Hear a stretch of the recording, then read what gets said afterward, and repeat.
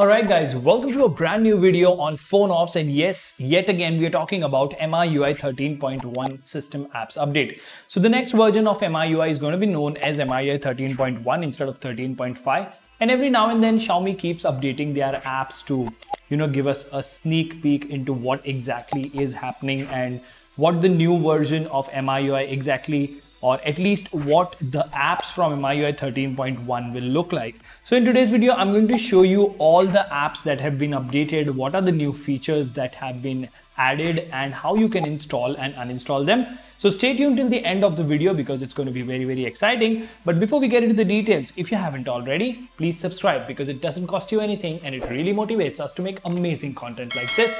Now without further ado, hello awesome people, welcome to PhoneOps. My name is Kailash. Let's get going.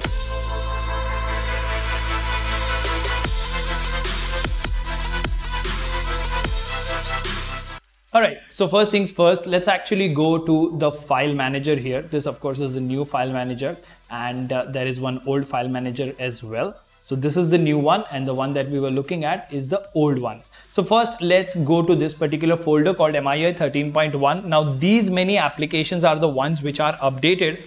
And a word of caution over here, I would highly recommend you to not try any of these APKs on Android 11 because they have been designed and tested on Android 11 based updates. So MIUI 12.5 or MIUI 13, preferably MIUI 13, make sure you're on Android 12. And if you try it on 11, make sure you have a backup and try it at your own risk. Now these APKs here are a combination of your global updates and China ROM updates. So some APKs are pulled from the latest China ROM, and some of them can be seen if you go to settings and you go to system apps updater, you can find those updates over here. As you can see, these updates keep coming every now and then. So it's always a good thing if you have a Xiaomi device or a Poco or a Redmi device to go ahead and check system app updates. Now the first thing that we have here is system service plugin. Then we also have security update, calculator update, file manager update. The MIUI launcher has been updated. Notifications has a sort of a new user interface. Recorder has a lot of bug fixes, and system service plugin gives you access to the new animation of the game space or game turbo. Now apart from this, themes update is something I recently showed you in the dynamic island video, and Xiaomi account beta has a new preview as well. Now some of these APKs are not really working on the global ROM because right now we are on the Redmi Note 10 Pro running the latest MIUI 13.0.5 stable. So I have installed all of these APKs, but just let me quickly show you how to actually go ahead and install it. For example, this is a MIUI launcher alpha over here. So let's go ahead and click on it. You just need to click on update and that's done. Now you don't need to have an unlocked bootloader or root access to get this done. So there's not much you need to worry about. As well as towards the end of the video, I will show you how to exactly go ahead and uninstall these updates as well. So when we first talk about the changes, now notifications has a new UI which is going to look something different. Unfortunately, we don't really have a preview or a screenshot, but as you can see, this lock screen, floating notifications, badges, these labels will be moved at the bottom. Not a big change, very minor change, but yes, it is there nonetheless. Now the major change that you will see is in the file manager. Now you did notice that we have two file managers over here. The one on the right, of course, is the old one. And in my opinion, if you compare the old one to the new one, the old one looks a little more cluttered and old-fashioned sort of. And this one is also the global file manager, so it doesn't really get a lot of new features. It just keeps getting bug fixes and stuff like that. Now this is the latest China ROM file manager, okay? The moment you go to the home screen, you will see that this new UI looks much more modern. The icons look much better. The animations, and you see this refresh animation over here. These are very subtle and very nice. Towards the left, you have recent, wherein you have access to all the recent apps that you have utilized. So that is a good thing as well. At the same time, if you open any folder for that matter, let's go to download, say, you will see that there is this highlight over here in a different color, which brings to your attention that you are in this particular folder.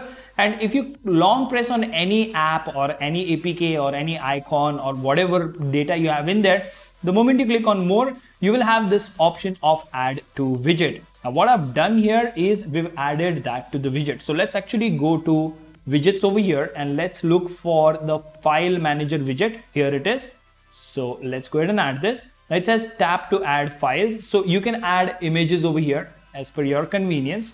You can also go ahead and add APKs over here. If you, for whatever reason, want to have an APK shortcut, you can also select a music file to be present, which can directly be played from the widget. So all sorts of files can be added from here, and the animation to open these files is really beautiful. As you can see, it just opens with a very nice animation, and this is what I feel is going to come in MIUI 13.1 or MIUI 14, because these major animation changes directly hint towards a system-wide animation change, and it looks smooth and beautiful for now. Now moving on, the next app that we are going to talk about is the sound recorder. Now if you regularly watch videos on PhoneOps, you would notice that recently I did mention that this recorder now has a new user interface.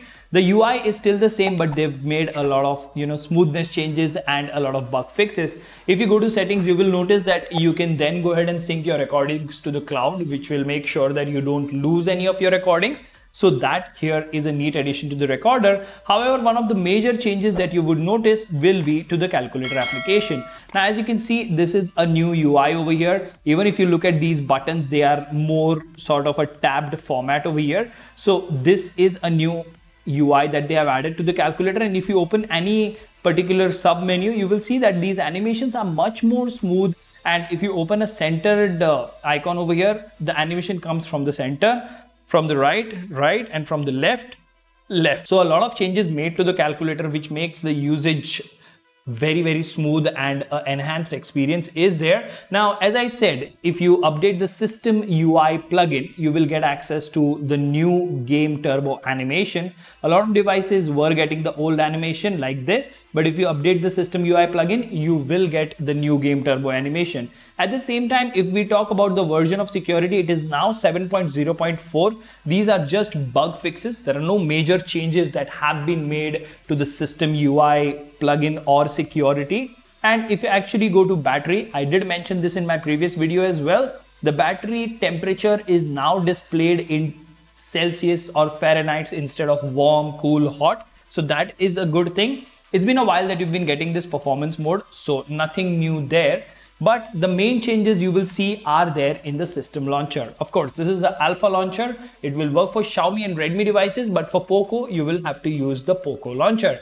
Now, if you go to settings over here, you do get a new option of remove text from widgets.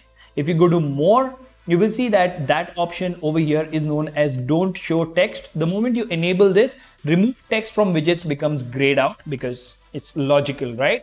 And if you go to home screen, you do get this preview of the home screen type that you're going to use with a very nice animation. So that's neat. But one thing that is a small bug or probably missing in this particular alpha launcher update is the option to select your default launcher. Now that for some reason is missing, but apart from that, the animations are much smoother. The app icon animations are there and they work very cohesively. So all in all, system launcher update is also doing a really great job there. Now themes has been updated as well, but for themes as well, we don't really have a lot of changes. It's majorly a bug fix update and it does work well. Now you did see this new theme version in our Dynamic Island video. So all in all, these MIUI 13.1 apps are adding up to the experience, and MIUI 13.1 is shaping up to be a smooth and a better looking update altogether. Let me know in the comment section what do you think about this video. Until the next one, this is Kailash signing off at PhoneOps. Keep smiling, take care, goodbye.